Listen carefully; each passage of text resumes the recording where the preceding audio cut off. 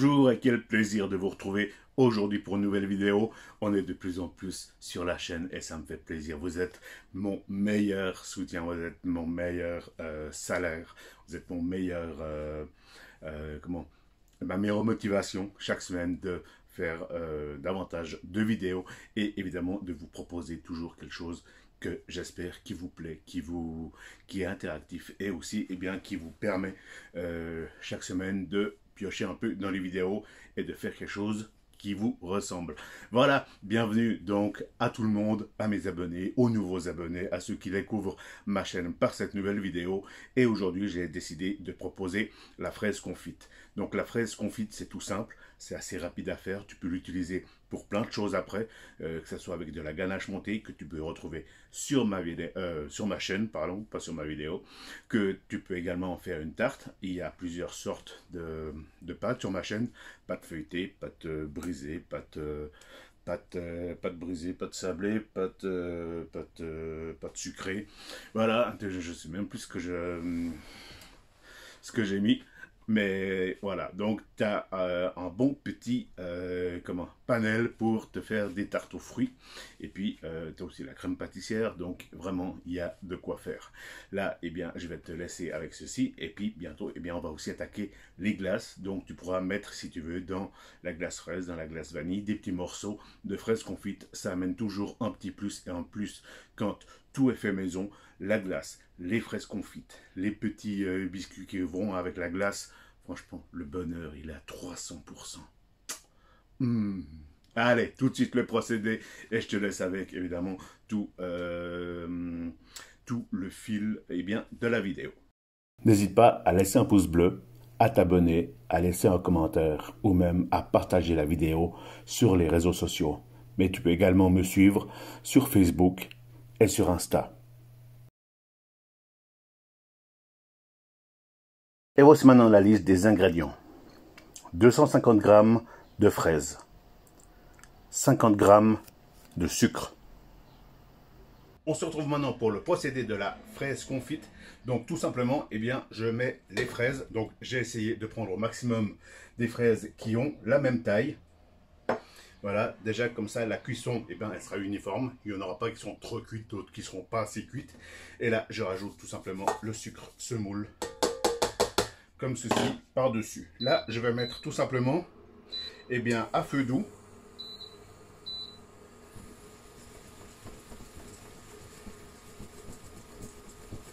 Voilà, je secoue un peu, histoire qu'il y ait du sucre enrobé sur toutes les fraises. Et là, le but, c'est vraiment que les fraises, comme le dit le titre de la vidéo, qu'elles soient confites. C'est-à-dire, elles vont cuire dans le sucre, elles vont cuire dans leur jus. C'est vraiment le but recherché, qu'on garde la fraise et également qu'on ait du jus. Voilà. Donc, je vais mettre un peu plus fort pour le début, histoire que ça avance un peu. Après, on va les recouvrir. Comme tu le sais, je n'ai pas de couvercle. C'est un des défauts de ma cuisine. Donc, je vais le faire avec un papier de film alimentaire. Voilà, simplement pour la petite modification. Peut-être que chez toi, tu as la chance d'avoir des couvercles à la taille de tes casseroles. Ici, je n'ai pas ce luxe-là. Voilà. Bon, là, je mets à la moitié, histoire déjà que ça donne un bon coup de chaleur dès le départ. Donc, il y a de l'humidité dans la fraise, dans le sucre. Donc, niveau humidité, il y a largement assez. Maintenant, il faut simplement que ça prenne un peu. Là, on voit que le sucre commence gentiment à fondre.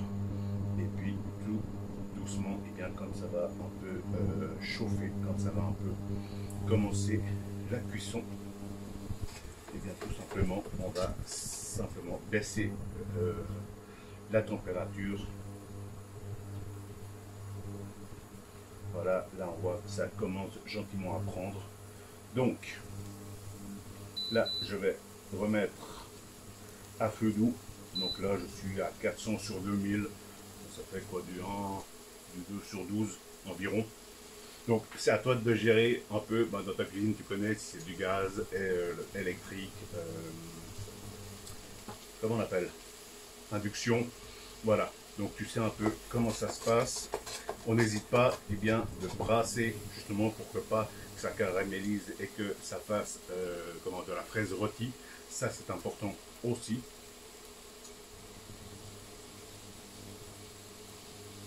Voilà, donc pour le début on reste gentiment à côté. On veille eh bien, que ça ne devienne pas rôti. Et tout simplement, eh bien, là, on va, vous voyez, là, on voit déjà le sucre qui commence gentiment à fondre. C'est parfait.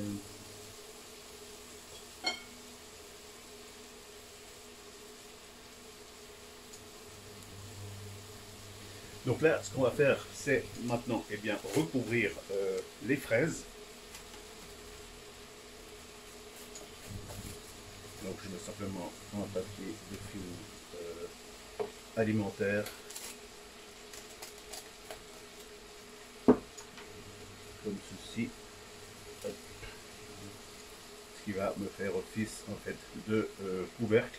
Le but c'est vraiment de garder toute l'humidité que les fraises puisent dans leur jus. Voilà, n'hésite pas évidemment de venir brasser un peu. Toujours on s'assure que les choses eh bien, ne vont pas trop vite. Et ça durant 20 minutes, eh bien, on va laisser ce processus se faire tout gentiment. Si jamais tu sens que ça va un peu trop fort, hop, tu baisses encore un petit peu, il n'y a pas de souci. Et puis dans 20 minutes, on verra plus ou moins. Donc c'est simplement prendre le couteau, planter dans la fraise et puis voir comment eh bien, elle est à cœur. Voilà. Voilà, donc là il s'est passé 10 minutes. Et puis on va déjà regarder les fraises. Donc là on voit, elles baignent dans leur jus, tranquille. Hop, et bien elles sont cuites à cœur, voilà. Donc là c'est parfait. Maintenant, eh bien on va enlever le couvercle, tout simplement, et on voit qu'il y a pas mal de jus. Alors maintenant il y a un peu deux options. C'est ou bien, eh bien, vous voulez garder tout ce jus parce que ça va servir de fond pour une salade de fruits, pour faire une mousse, pour faire un petit coulis, ou alors on se dit, eh bien, on le réduit maintenant jusqu'à un état vraiment sirupeux. Et on va simplement, après, suivant l'utilisation des fraises, napper les fraises avec ce petit sirop qui les rendra brillants, qui aura vraiment le goût eh bien, de la fraise. Voilà. Si vraiment tu veux encore accentuer le goût de la fraise, tu peux rajouter eh bien, 1 ou 2 cuillères à soupe d'alcool de fraise. Ça va concentrer le goût de la fraise. L'alcool va s'évaporer et tu auras un jus vraiment corsé fraise. Ça, c'est une possibilité. Tu peux rajouter aussi de la vanille, tu peux rajouter aussi de la verveine dedans si tu veux.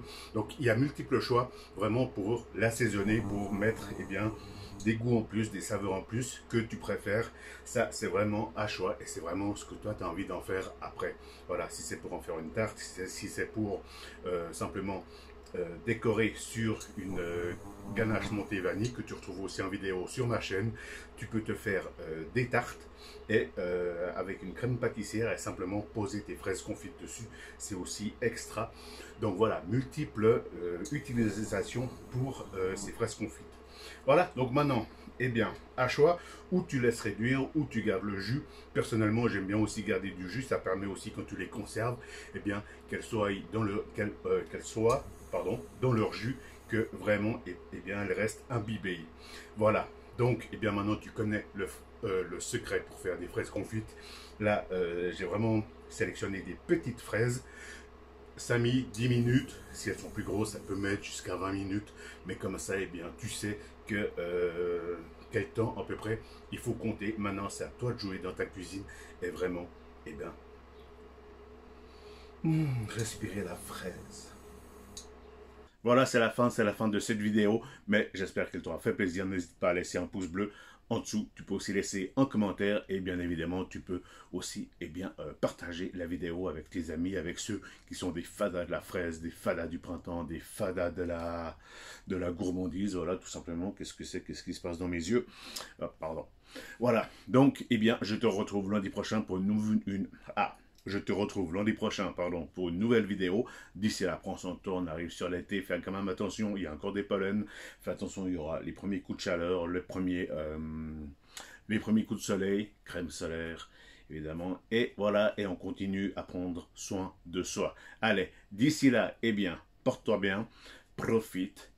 C'est bientôt le sun, la plage et tout ce qui va avec. Allez, bonne semaine.